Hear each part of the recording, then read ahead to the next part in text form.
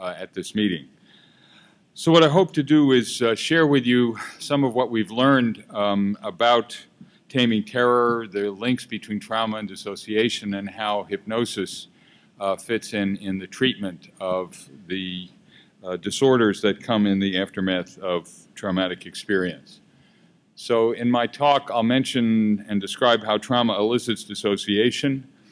I'll review the new criteria for dissociative disorders in the DSM-5. I was on the work group that planned the diagnoses of the dissociative disorders, the diagnostic descriptions, and the trauma and stressor-related disorders. And one major thing that's happened is that the new DSM, which, by the way, has the Arabic rather than the Roman numeral to indicate that it will be more flexible and changeable than the DSM.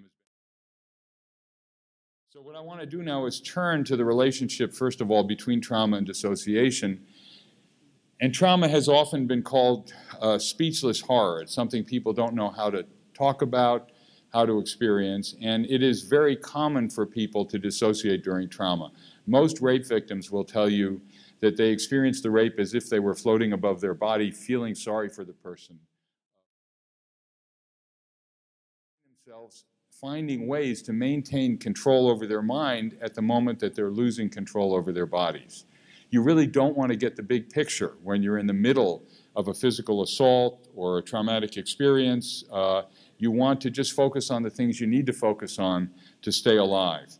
And you kind of lose control of your body but maintain control of your mind. And then what often happens to people after trauma is the converse. They regain control of their body and they lose control of their mind. They find themselves reassaulted by the traumatic memory.